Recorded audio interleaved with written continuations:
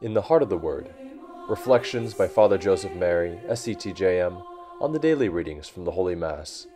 Tuesday of the 19th week of Ordinary Time, Solemnity of the Assumption of the Blessed Virgin Mary. God bless you, dear family. Today in the Heart of the Word, we celebrate the Solemnity of the Assumption of the Blessed Virgin Mary. Alleluia! The Church in her wisdom provides us with three powerful readings that help us enter into this great mystery.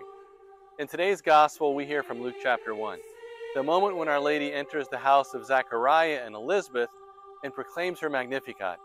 That profound prayer, woven like a beautiful tapestry from the threads of sacred Scripture, which express the truth of her identity as Mother of the Redeemer, Redemptoris Mater. Today, the Church invites us to share in the moment when, at the end of her earthly life, Our Lady is assumed body and soul into heaven and enters the house of the Father, proclaiming her greatest Magnificat. The Almighty has done great things for me, and holy is His name.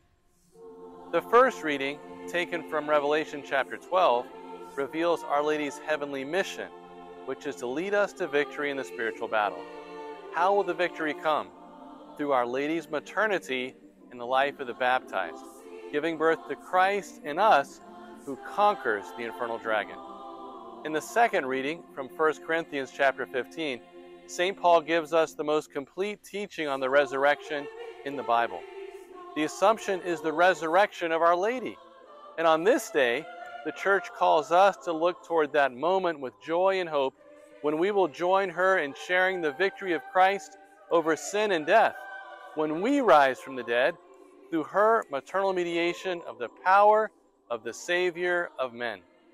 My brothers and sisters, the Assumption is a dogmatic solemnity of praise and hope. Today is the day when we proclaim the great Magnificat of the Church. Yes, we live in a very broken world with many difficulties, in a society that is deeply and gravely disoriented, but God is with us, and His victory will come through Mary. This is the Marian era. This time belongs to her because God has entrusted it to her. With St. Maximilian and St. Louis de Montfort, St. John Paul the Great, and all the Marian saints, let us proclaim, Totus tuus, ego sum et omnia mea tua sunt, O Maria. I'm totally yours, O Mary, and all that I am, and all that I have is totally yours, because when we belong totally to you, we belong totally to Christ. Alleluia. Let us listen to these words of Mother Adela. The City of the Immaculate is not only a place, before anything else, it is a culture of the heart. For the kingdom of Christ and His Mother are of the heart, and what is engraved in the heart, no one and nothing, not even the darkest things, can steal.